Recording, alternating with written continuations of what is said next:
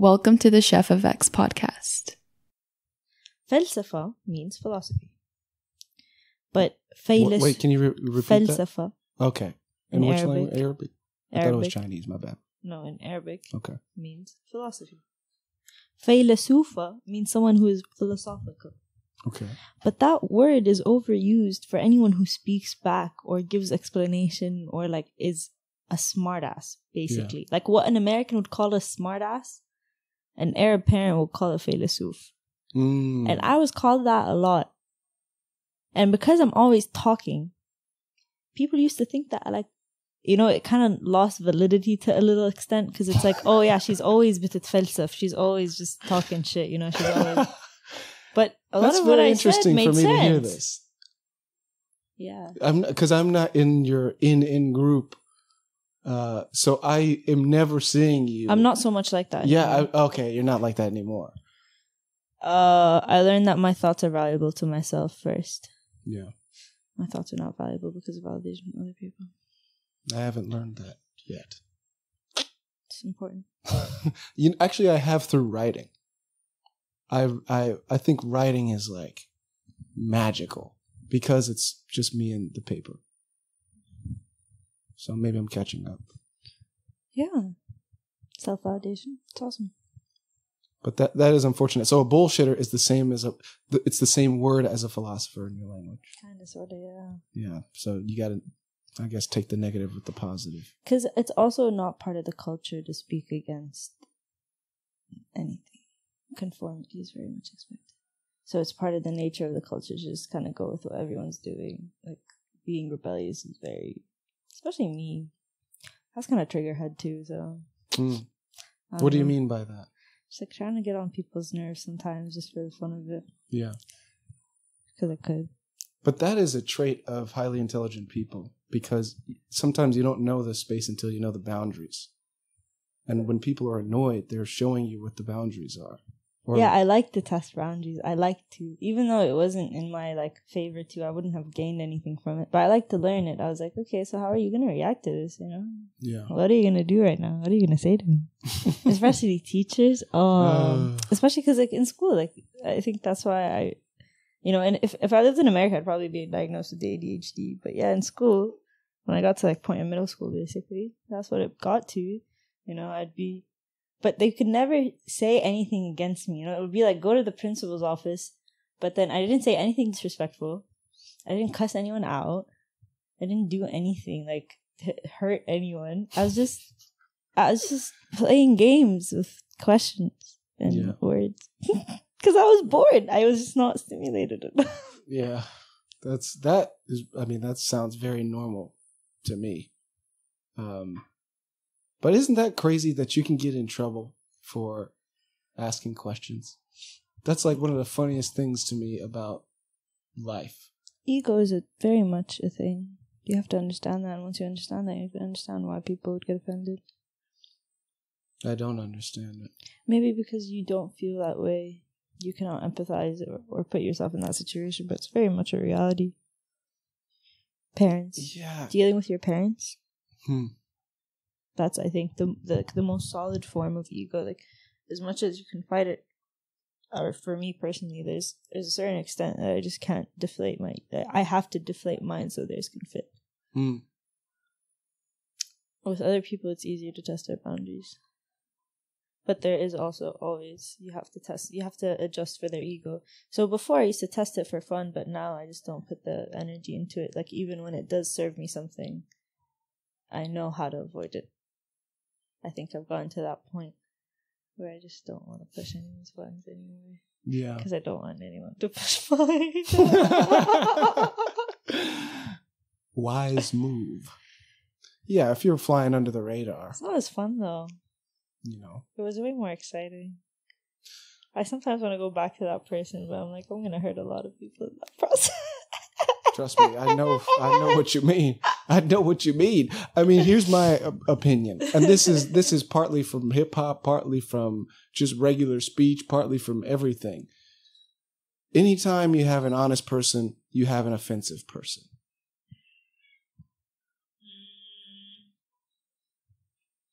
somebody doesn't want to see. I don't agree, because I've met a lot of people that have the ability to put what they want or need aside very genuinely.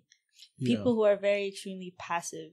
Maybe for you or me, people who do have an opinion, people who do feel like they have a stance to hold. Yeah. Which is a bit of entitlement, but I think it's a healthy amount of entitlement. Entitlement is a negative connotation to put it in, but honestly, it is. If someone's fueled you at some point in your life and has told you that your opinion is valuable, or what you do is valuable or remarkable, or at least will make an effect on someone's life. People who are born or raised to be passive don't have that same view of themselves. They don't. So it's very easy or natural for them to suppress it. But for us, we were expressing, or like for me, I was expressing more than I needed to, probably, of myself. Yeah. But I was just doing it because I could, because I knew how to. Yeah. Because I've exercised it. Mm-hmm. I've exercised my creativity. Even because I, like, when you're saying this podcast are boring or whatever, your conversation to a lot of people. To me, it's the dopest thing in the universe. But part of your conversation is your creativity. Part of the language you use, the metaphors you use. What word am I going to say next? Why am I saying this sentence exactly in the order I'm using it in, or I am saying it in? Why did I just say using instead of saying and then corrected myself because I wanted to correct myself? Yeah. All of it. It is an art and it's a creativity. Where am I going to take this conversation to? Why you chose specific people that are more creative with their words to be in your podcast than others? Yeah, sure. Yeah. Not. Okay. No. But in either case. Yeah. In either case, yes. There are many opportunities for expression. No. Yeah. That's what I'm saying. Expression. And exercising your expression. Yeah. No, I agree. Having the space to exercise your expression is a part of entitlement. It is. But there's also a cause and effect worth recognizing, which is that even if you are, that basically the species needs creativity too. It doesn't have to be you, but it does need to be somebody. Need to be them. Some people feel like they need to do that. Some people feel like they have that drive, and other people don't. Yeah. And some people do have that drive in a very literal sense, but not in a social sense. They don't feel like they need to contribute to their community, or they don't feel like they need to stop someone in conversation or take a conversation to a specific space in a social setting, but they are very much active in a goal or a passion that is communicating to the society, to larger society in some form or sense. Yeah, I strongly agree with that. That's what I'm trying to do. If I can just burrow into a hole and broadcast out without ever, talking to anyone, except, a few people, maybe invite some people in. But how will you know what to speak about or how will you have material? Twitter. If you're not living through the life. Okay. Just check Twitter, I'm honestly very, very, I haven't caught up with that language. I've tried to catch up with that. I'm actually not on Twitter. I should make that clear. In general, the digital media language doesn't make sense to me. I don't feel like I absorb much from it. I can't catch up with memes or anything like that. It doesn't make me feel like I'm less. It just makes me feel like I haven't grasped that language. I haven't become proficient in it. How to use it. Yeah. I just haven't. Part of it is just keeping my phone on me, is being proficient in it. Having that habit of keeping my phone charged and on me is part of its proficiency, part of the proficiency of that language, part of developing into that social space. Yeah. Or that digital social digital space. Yeah, that one.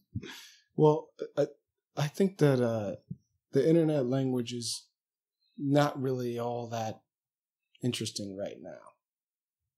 But I think the internet will become... Isn't it the only thing that's going right now? It is, but it's not good at what language needs to be good at, which is transmitting ideas with minimal error. It's so good at transmitting, but there's so much error that it's not that interesting. How do you filter error then? The culture, I think, has to change around it. There's basically, if you have a world that has a tremendous amount of sources of information, then there has to be an equal amount of skill in filtering through sources. Basically, you have to have a world. The world that is ready for the internet as a communication tool is a world where most people are really strong critical thinkers already, and that's not the current world. I think, So you're saying it's just too much at the grasp of people who don't think critically.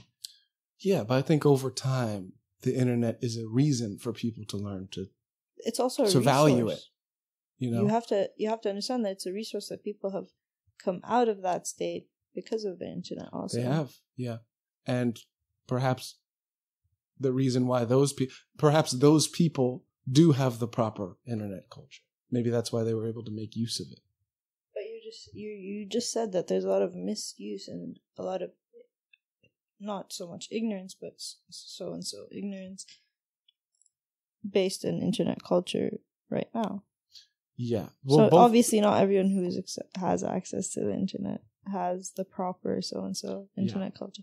But that's the thing, because the internet is so broad. Who defines the internet culture? It's kind of like the problem of like cryptocurrency. It's like who's holding this? It's literally just a cloud on the internet. Yeah. Who's controlling this?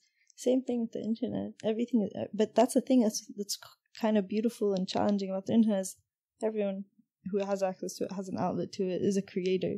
Yeah. Everyone, like before, we were all creators in some small sense, but now everyone has the accessibility to reach a larger crowd. But that's also, I think, more decaying to society because of the promise of possibility and so on and so on. Yeah. And meritocracy. Oh yeah, 1,000 followers in a night and 1 million followers in a night. Oh, I can do this, and people believing that they can do these things and basing their lives on something that is so fast paced. Cancel culture. Yeah, I'm hoping I get canceled sometime soon, so I can just be famous for being canceled. I mean, wouldn't you have to be famous to an extent before? I know, exactly. Getting canceled is the signal that you're famous enough to be canceled. That enough people know of you to where they actually want to do something instead of just ignoring you. They've actually mourned your social capital death. Well, here's a thing. I think anyone who, like any philosophically minded person who speaks on the internet will eventually be canceled on any modern topic, because it's just the internet doesn't seem to be an audience for that type of thinking. But isn't the point of the internet is that you have the entire audience? You have whatever possible potential audience you do, because the internet first started off as like chat rooms, basically. And that connected a lot of people that didn't find each other before the internet. Mm-hmm. Or the mask of the internet, the anonymity gave them a chance to express themselves in a certain way. Mm-hmm. So how can we say that some people are worthy of being on the internet and some are not? Do we have that right? Well, no, we don't have that right. Access? No. And then what is the point of the internet if not to be a bank? Well, if there is a massive amount of error in sending and receiving signals, then... But that's also natural in human contact and human communication. Yeah, it is. The internet is just a platform. It doesn't create its content by itself. It doesn't. No. And just as many misunderstandings there will be when people talk to each other in person, as they interact and as they have and develop their interactions over years of human civilization. So will the civilization of the internet. Yeah. Eventually, yeah. And I think that's why in the long term it'll be more interesting to join the internet culture than it is in the short term. Is that there will be less error. Well, when you say error, what do you mean? Let's say I make a claim, the Earth is flat, and then I defend that claim with some evidence. The error is, well, how do you evaluate evidence? So who proves right from wrong? What's that? Who proves right from wrong? What is factual and what is invalid? And more validity than facts. Like more of, given that something is true, does this other thing directly follow from that thing?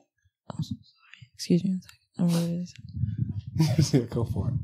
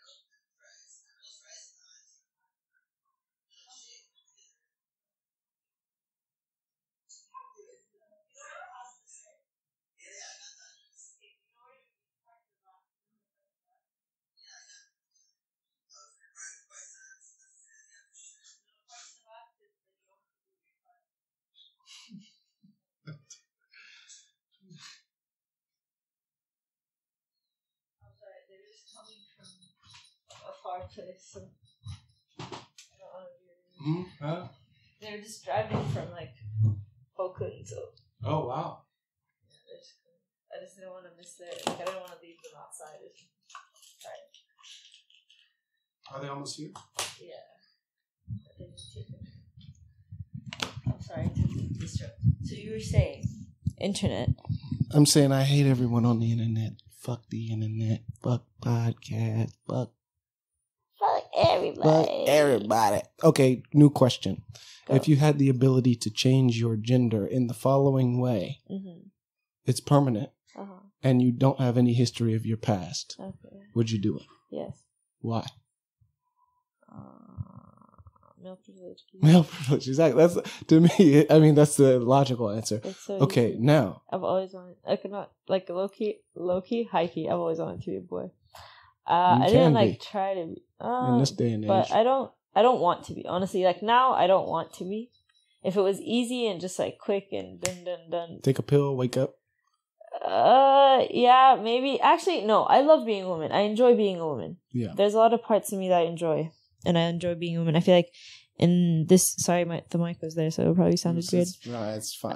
This isn't sloppy, dirty kind of. Okay. A male being a woman has privilege right now because they're overcorrecting. Right now, as a Saudi woman, right now, they're overcorrecting for the lack of rights before. Yeah. That it's very much good for me to be a woman right now. They're just hungry for them, you know. They're like, okay, if like the office has no ladies, they're like, okay, bring them in. So are you talking about career-wise? Yeah. Yeah. Specifically career-wise. And socially, like women are given a lot of rights now. Like lives are a lot better for women now. Maybe arguably because then women had less responsibility and like no, they had responsibility, but they weren't accountable. If that made any sense, like they had a lot of purpose. Like honestly, like I always look at my grandma as an example. She didn't finish high school. She got married, she had children, but, and not to say, like, obviously I'm biased because she was raised this way, maybe she was, like, brainwashed in some sort of sense, but she had a very loving husband who supported anything she did. She raised children with a lot of authority in the house. She was the lady of the house. She had a lot of drive. She had a lot of motivation. She woke up every morning at a certain hour. She had a happy life. So I guess it's also just the definition of happiness and definition of success. Like to me, a modern woman, everyone is expected to have some sort of career aspect of success to be content. So now I strive for a career because I was born in this age. But if I was born in her age or before then, I wouldn't have striven for a career. So not having a career wouldn't have seemed like a loss to me. Yeah. which I feel like is very controversial to say, because people are like, oh, that's just like, that's even more so like how little rights they had or whatever. But no, it's life is a balance. Yeah. There, you pick a role that you feel comfortable in. You become proficient in that role, whether it be a businesswoman or a doctor or a mother, and that role satisfies you and feeds you. Whether it be financially or hopefully both financially and like metaphorically your soul, like it feeds and your also soul. Food. It'll give you food. It gives you food. Yeah, financially means food. Yeah, financially means roof and food, livelihood. That's what it means. As long as we live in a capitalist society. But yeah, so that's the thing. Then again, being a housewife gives you livelihood, gives you food, gives you a roof. You don't need to spend anything. You're getting spent on. Yeah. Like now, and then after my grandfather passed away, my grandmother, she started working. So my aunt, she has a clothing line, not a clothing line, but it's like a cloak line. Abayas, that's what we wear. So she has a store. Okay. And my grandma, she goes and she works at that store every morning and every evening. Twice a day, she goes there, she works, she sells abayas to people. She doesn't need to. Oh, just, yeah. But she just wants purpose. That's huge. She found purpose. She reiterated, she readjusted, she found purpose again. Her life became full. She has grandchildren, but she can't just always depend on her grandchildren to be there or her children to be there, because they have lives of their own. So she made a life of her own. And she's honestly very strict with it, you know, like if I come around like right before she's supposed to go to work and she hasn't seen me all day, she's like, oh, I miss you. I wish I can stay, but I have to go to work. And it's like she's working for her own daughter. No one's keeping her accountable. Right. But she loves it. She runs it. The staff, like the girls who work there with her in the store, love her. They miss her when she's gone. When she like goes on vacation, like when she comes to visit some of us, or like she came to visit me once or something for like a week or two, she misses it. She's like, I miss the store. You know, she miss work. But that's it. That's the thing. Yeah. That's part of enriching your life. Yeah. And whether it be career-wise, success-wise, education-wise, status. Like, I was watching something and they were talking about status and like how that's what she was craving. You know, she was craving status. Yeah. I was like, honestly, in some sort of sense, I crave status. But I don't crave status as like a title. I crave status as in I'm liked by the people around me. Because that's a type of status. Being known to be a kind or generous person, or to be a good person or an intelligent person. That's social status. That's social capital that you gain from the interactions that you have with people, from the conversations or the intiba'at, the impressions you give to people. That's part of the social capital you give and receive. Right. I agree with that strongly. I crave status in a very transparent way. Give me validation. It is. Yeah, it is super clear to me that there's certain types of aspects of my life that are extremely fulfilling, and then there's other things that it's like, oh, okay, that's nice. Yeah.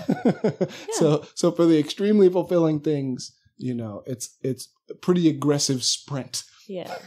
And what's funny about that is like, and that's passion. That's how passion moves. Well, it is, but you know, it's like, who knows what's to come? You know, who knows what I'm missing?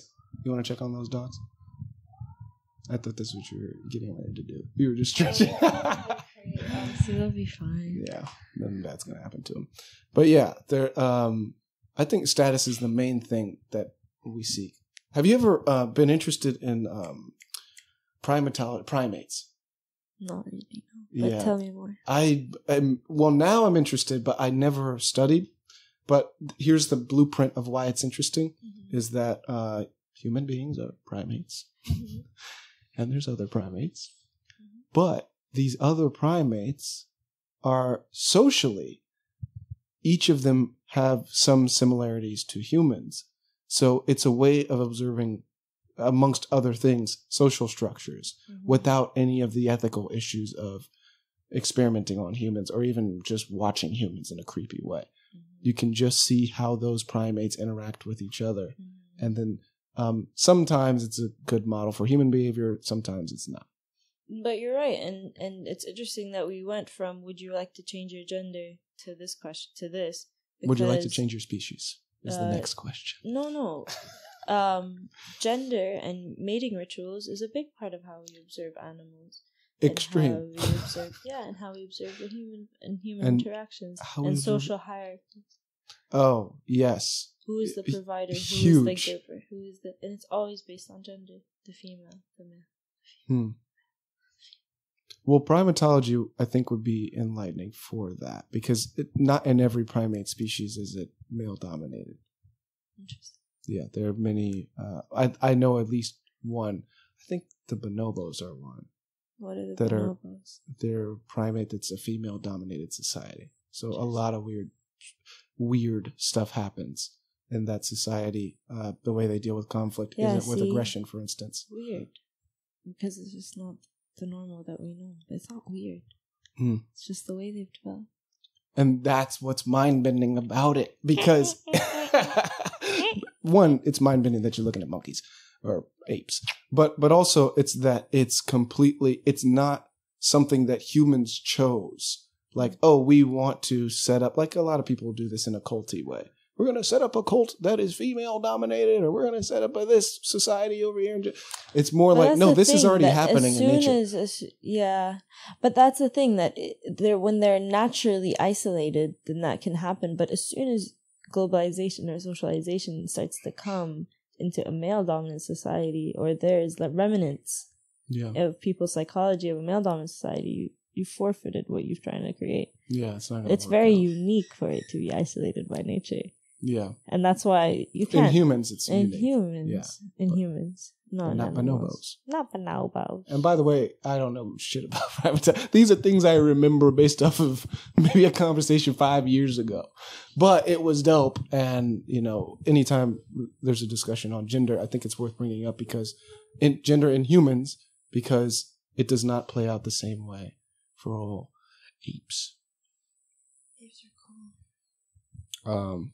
Okay, I think it might be time for the most important question in the universe again. Let's go. I'm ready for this one. I think I wrote down this one. And you're going to be mad when I tell you what it is because it's not something worth writing down. Where are we? The most important coming up. The most important question is very important. Fast or slow? I can't answer that question. You have to. This is the most important question in the universe. No. I can't answer that question. Why not? Because proficiency is the ability to switch between the two. Okay. That's when you know you got it.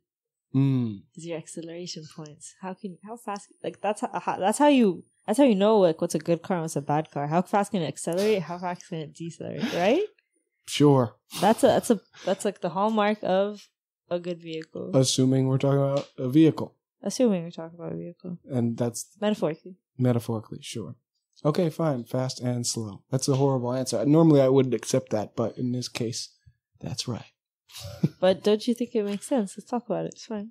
Okay, fine. Yeah, it does make sense, but it makes sense in almost every most important question in the universe to choose both. Now, But I'm not choosing both. I'm telling you, I'm giving you a very direct answer. You gotta choose one. That's not a direct answer unless you choose one. No. I gave you a very explicable explanation. You're not happy with this explanation? No. Listen, I'm not a bonobo, okay? This ain't a female-dominated species, so... Okay, listen. This house is. This house is, to be fair. We got mamas everywhere. Well, everywhere or just one? How many? What are the ones I don't know about? Maybe Jelly popped some out in the streets, Nah, I would have noticed. I would have seen that. I would have seen it from a long distance. Oh, actually, you know what? I want to do, see if I can. I have an answer to your whole dialect thing in my head, but I don't know if it's that good. So I'll tell you that one and try to search for a new example. But one of them, it's a lyric. That I spent time writing in a dialect because I thought it would be better. and it's from Right Way. Okay, so there's a the I don't know what's right before, but it's and I'm gonna say it wrong, but I'm not rapping right now. But the words were, rent check might bounce, but my baby butt keep bouncing. Okay, one thing that I did to make it a dialect was baby instead of babies. And then also the delivery. I don't remember the delivery though. But that is an example of intentionally leaving something out because it would make it proper in the slang, although it would make it improper in the normal. Or like leaving out like an or the. Or bouncing instead of ing, or those are. Yeah, like literally just dropping a letter. Yeah. But the main thing is like, what is allowed? What are you even allowed to discuss before you break a rule? You know what I mean? So the biggest thing are just. I think rules are very much allowed to be discussed. Like people talk about their accents a lot, or like people because accents are very much a thing over time and over space. Well, what I mean is that there's like taboos in the cultures that the languages have. So it's like you're saying it's taboo for you, for example, to speak like that or drop those letters in a non-Black setting. Well, more generally, it's taboo to say anything related to sex. Whereas in the Black setting, it's super normal. Is it weird to talk about sex? In the Arab setting, for sure. And I would say in proper English, yeah. It would be. It's pretty rude, yeah. It's something. It's considered not really. You're not really supposed to be doing that. My friends talk about sex a lot. Yeah, but they're probably not.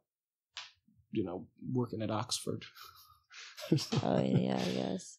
But also that just comes from Eurocentrism. And Christianity taking over. Like old white people rule still. Why are we letting? Because when you say proper, that's what you're saying. Just imitating them. You're conforming to their standard. Yeah. Which they have made legitimate on an educational perspective. Because they have legitimized education. Yes, but there's also the kind of engineering side of the discussion, which is not who's who, but what worked. Or like, does something achieve a goal? I don't agree. I don't agree that they choose it based on what works. I don't think most of the world would be speaking English if we were basing language based on what works. No, I agree with that. But given it's just who won the war. Right. Given it's who that's had what I'm the saying. Money, boy. No, I agree with that. Given that history is what it is, in the present moment, this is what works. If history were different, then something else would work. This is what gives you the most social status. This is what deems you or makes you look like you are the most educated. Well, yeah, but being educated isn't necessarily even a good thing, I don't think, in the Black community. So it loses you social status. But you're saying that you're not around the Black community that much, so you're just always... Yeah, outside of it. You're evolving yourself to a specific perspective. Yes, and also, if I were in France... Or trying to even prove yourself outside of a specific perspective. No, I think the best thing is to... what is the... So, outside of the proving anything, there's use for speaking in specific dialects that has to do with efficiency of your own mind. Mm-hmm. And it's if it were all open court and there were no languages in existence and there were no cultures behind those languages, then probably something closer to mathematics would be the best way to speak. But given that they already exist, you're operating in the context of things already existing. That's true. But then again, history is written in the name of victors, bro.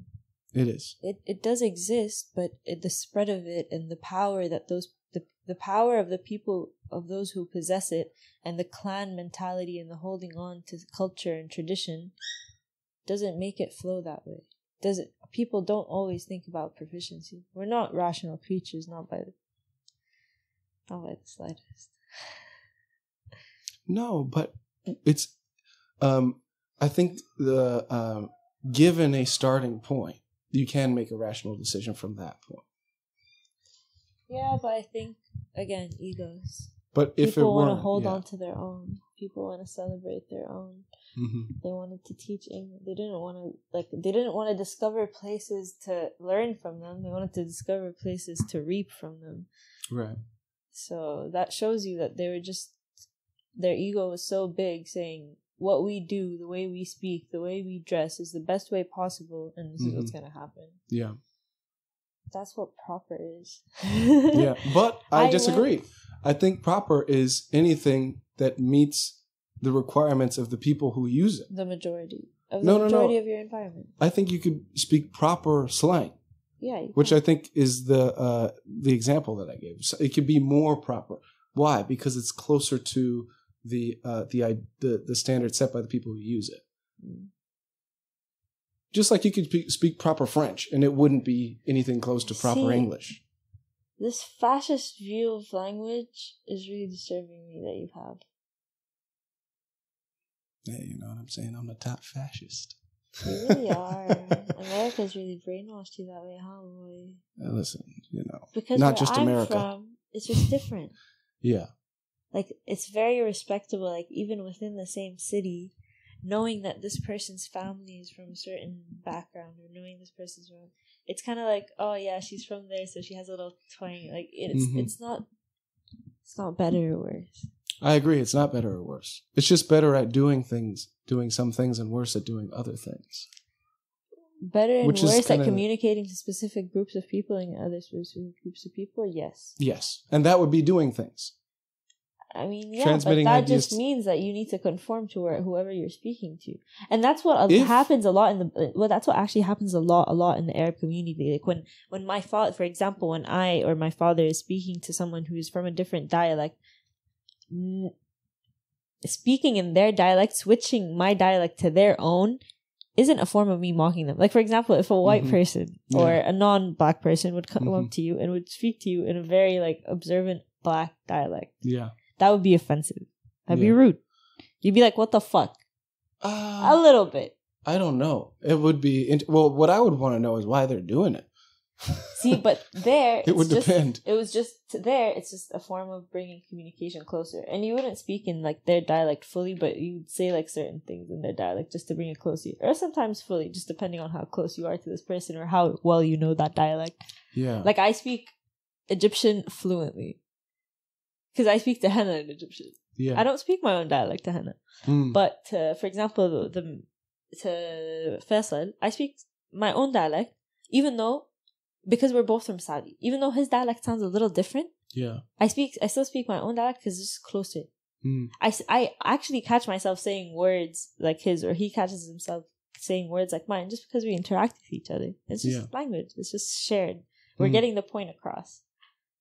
So you try to bring it closer either by them coming closer to yours or you coming closer to theirs. Mm-hmm. Yeah. I think we agree on this point that none of the dialects are any better than any of the others. I think you kind of low-key think so, but you don't want to say you do, but yeah. I do agree that none of them are better at any of the... But here's where maybe we disagree. They are better and worse at doing specific things. I mean, yeah, so you definitely don't want to write an essay in like slang. Right. And I would say if you're spending 99% of your time in slang, then you're probably going to speak in slang as your native. If you're spending 99% of your time not in slang, you're probably not going to. But those are that's the same situation. One's not better than the other. I guess that's what people who are like the stereotype of like a nerd that spends a lot of time with their books who just doesn't know how to communicate with other people. That's me. That's me about 3 years ago. Because they spend so much time with their books, they speak in a certain volume of people who might be in a time before them. That's what I'm saying. Dialect is also across time and across space. So how am I the fascist? Why isn't everyone a fascist? Everyone is a fascist. Oh, okay. Then in that case, yeah, I'm a fascist because everyone's a fascist. I think everyone is a fascist. I think everyone with an ego is a fascist. And if I have an ego, then yes, I am a fascist. Listen, I got the biggest ego you've ever seen. Okay. Is that true or false? Compare me to... actually, I'm not going to name a name. What were you gonna say? Come on. What the fuck? You can't do that. Nah, it's cool. No disrespect. Shouts out. Ego. I think it's a burden because I would actually rather no. not have it. You do have an ego. I do. You do have, but a ego. it's necessary. I think it's but more. You do have to need. You need an ego to survive. You do.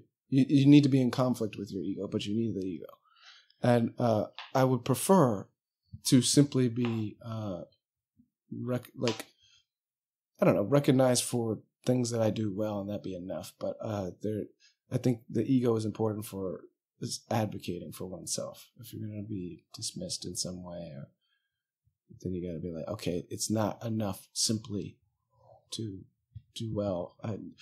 You also got to be loud and do well. Like, self-promotion is a good example of the benefit of ego. If you're in a capitalist society and you need to market, having an ego is to your advantage because now you're willing to promote yourself where someone else wouldn't be. My first home interview, they wanted me to speak about my achievements and literally just list them out and talk about them. And I had such a hard time doing it. I cried. Oh my gosh. How old were you? Or how long ago? I was 13. Okay, maybe the pressure was part of the reason why you cried. It was a lot of pressure. I just didn't like talking. And at that point, I really didn't like talking about myself. I liked talking about everything else. Yeah. I really had to practice talking about myself and put myself in positions to talk, sell myself, basically. And America's really taught me to do that because people do that all the time. Yeah. Always talking about what they've achieved. And sometimes, I realize that I do it to an extent that I don't like. Yeah. But that's something that I had to grow into. The first time I had to do it, I cried. I cried 5 random cameramen in my house, my mom, my dad standing right there, and me in tears. Wow. Just holding a portfolio. They cut that shit out there. Okay, we'll just put it on a slideshow or something. I was like, okay. What was in that portfolio, by the way? Not to make you relive the pain. No, now it's easy, I guess. It's far gone, I guess. It was really simple stuff, a lot of volunteering, art exhibitions I've contributed to, horseback riding. Horseback riding, that's interesting. Conferences and workshops I've contributed in or participated in. I talked about that philosophy club a little bit because I eventually was the person that was running it for a while. Talks about school achievements and stuff. School, sports teams volleyball and basketball. Just everything about my life basically. And I'm just I don't want to put all this out there. Why am I talking about myself? Why do people want to hear this? I don't give a shit. They probably don't give a shit either. I don't know. It was just, I remember that so vividly. It was so horrifying. I was just I was talking and I just felt the tears running down. I felt nervous in my stomach. But I didn't realize I was crying till the tears were just already there. I was like, what the fuck is happening to me? In my head, I was I remember it so vividly. And my mom brought it up actually 2 days ago. She was like, remember when that happened? That was funny. I was like, no, that wasn't funny. Wow. That was really horrifying. You know what? So I have a way of saying the same thing, which is every chef feels like a sheep, which is to say what it actually takes to do something. In a lot of cases, what it actually takes to do something or to be great at something is completely focusing on being disciplined, recognizing the things that make you weak and fixing them, right? And then also enhancing and maintaining the things that make you strong. And also bending to someone, you have to kind of accept that you're bending someone else as well. We're saying the form of conformity, you're saying that you have to practice something into a specific role. You're bending. What makes you wrong or right is bending to someone else's rubric or category. Right. So that's it's not how you innately are. It's that you had to work to fit in. Yeah. Or that's my hardest, not finding a role model and also coming to terms with conformity is why this? Why them? Why did they decide this? Yeah. Why do I have to do it this way? I don't know. It kills me. Yeah, it doesn't kill me. It's really hard to in that way, I am a fascist. It doesn't kill me. It's really hard for me to put myself into something when I have those doubts. Yeah. Which constantly, like, which is harder, especially when it's like comes to family and friends, because that comes after. Yeah. Even though you're just trying to be rational, you're trying to make the best decision possible. Mm-hmm. But yeah, I guess I don't know. I don't think I'll ever be passive in my lifetime. As calm as I am, I don't think I'm passive. Why not? What's the difference? Do you think I'm passive? Hey, listen. No, I don't want to weigh in. I don't want to. Okay. I want you to. You've interacted with me quite. No, I don't think so. I'm very confrontational. I say things how they are. I don't let things slide for the most part. No, I can't confirm or deny. You don't have to talk about me. It's okay. Listen. I'm about to cry. Okay, the way you felt when you were 13, when you had to. Yeah, it was really self-promote. That's how I feel right now. No. When you ask me about you. Don't. Okay, we don't have to. Shit. No. We don't have to do that. Don't worry. No tears here. Yeah, passive and active. I don't know. I don't know exactly what you mean. No, so your sheep. Your sheep's pretty cute. Thank you. It's designed to be cute. That's the idea it's behind pretty it. Innocent. Yeah. It's not supposed to look like aggressive. It doesn't even really look like a sheep. It looks put like eyebrows on it. Okay, look mad or something. Let's not go in that direction right now. Okay, we don't need any stress. The sheep is supposed to be just, the layman, the norm, the nothing positive or negative, just the norm. The next. Yes, whereas the chef is more of, creating, putting some things together. You know what I'm saying? I see what you're saying, Mike. I see what you're saying.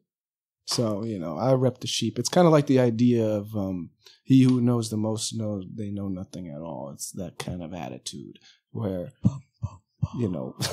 if you're a true chef, then you know that you're not really doing anything. So in that sense, you're a fucking sheep. That's right. Hello. By the way, we already technically closed off the thing. You ready to wrap it up? Yeah, whatever you want. Because I think you have company. I do, actually. Yes. I actually need to doing this whole camping thing this weekend. So hopefully nothing bad happens. But, all right. Thank you. Thank you for your time. All right.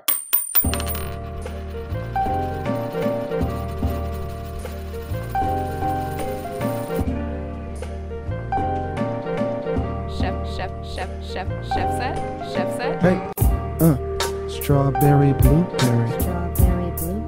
One berry, two berry. That's a snack, blackberry. Hey, do I really want the stem or the cherry? Bucket naked doing mathematics. Hey, dynamic, I don't mind static. Hey, can't deny it, I might die tonight. Hey, every rainbow's just white light. Keep my toppings on topper. Helicopter.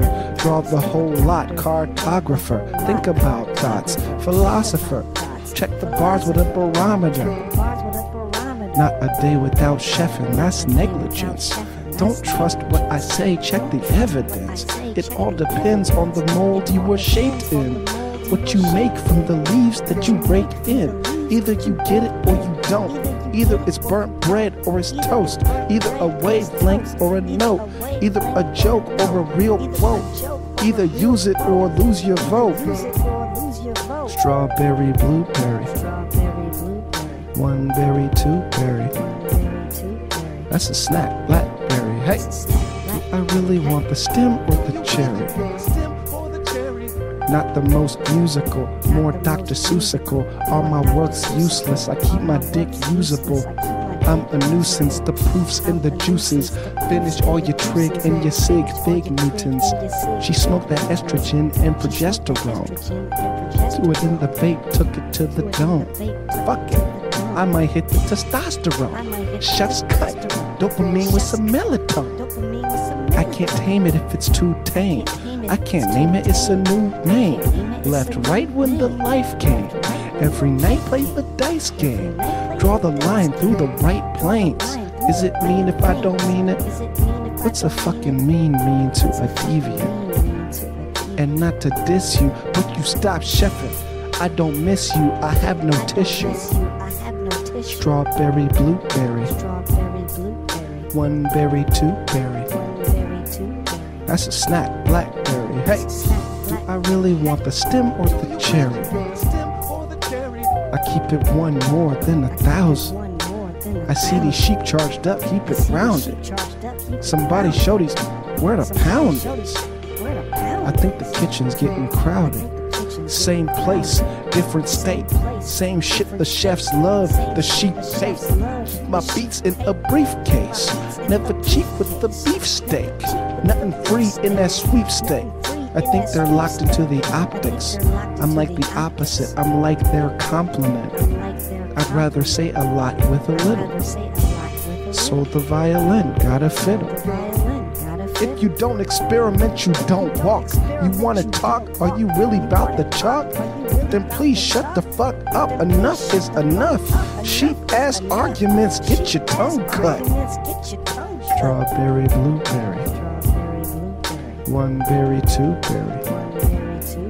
That's a snack, blackberry. Hey, do I really want the stem or the cherry?